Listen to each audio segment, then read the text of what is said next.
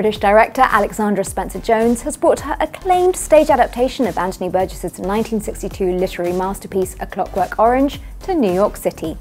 We recently got a chance to find out what drew her to the notoriously testosterone-driven tale of a dystopian future at a Broadway.com photo shoot with the stars of the show, led by newcomer Jono Davies. A Clockwork Orange is a dystopian novel written by the brilliant and deceased Anthony Burgess, made famous and immortalised forever by Stanley Kubrick in a film form, and then it's something that we've translated into a theatrical adventure. It concerns the life story of the young Droog, or young boy, Alex DeLarge, who we see on a crime and punishment journey.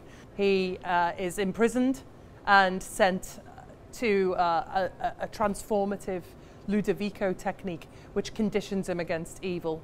It's about whether it's better to be good and forced to be good, or whether it's better to be allowed to be bad. Gender, for me, doesn't mean that much in the piece, and I think that I'd be excited in the future to do it with an all-female cast.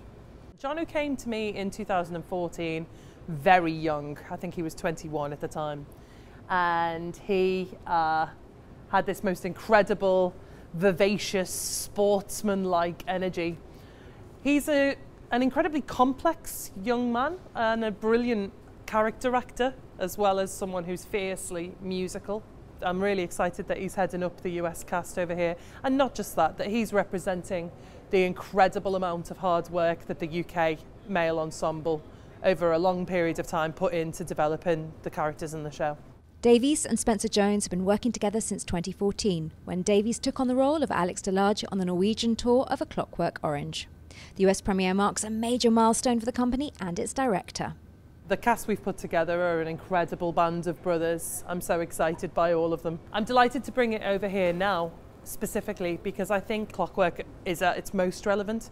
Anthony's such a genius, though, that when he wrote it in the 60s alongside riots taking place, and when the RSC did their production in the 80s, or the film came out in the 70s, there was always a world situation that one could draw from. It's ever pressing, ever relevant, and whenever there's a disaffected youth, which will be always, there will be a Clockwork Orange. A Clockwork Orange opens at New World Stages on September the 25th.